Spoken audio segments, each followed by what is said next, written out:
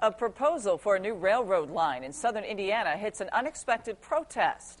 Duke Energy's construction of a rail line from Sanborn to its new power plant is currently awaiting approval from the state. But News 10's Mike Grant explains it has an objection against it from the Knox County Commissioners.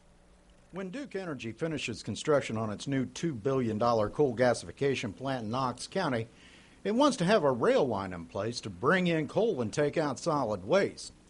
The utility has a proposal to build a rail line along an old rail bed that reaches to Sanborn and crosses several county roads. Officials in Knox County say they think the county should get some money from the utility for using its right-of-way. We are going to have to maintain that in the future, and so he's came up with a crossing fee of $25,000 for each crossing for the 5 crossings that they're going to have to make. Commissioners do have a right to the same amount that the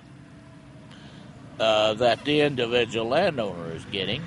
Since day one, Knox County officials have been in favor of virtually everything that Duke Energy has proposed for their new power plant project.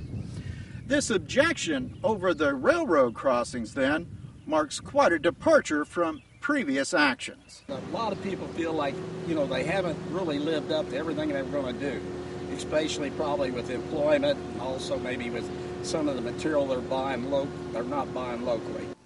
Local officials say they're willing to sit and talk with Duke about the issues with the crossings. In Knox County, I'm Mike Grant, News 10. Knox County officials say they're also researching their legal options concerning the right-of-way issues along the rail line.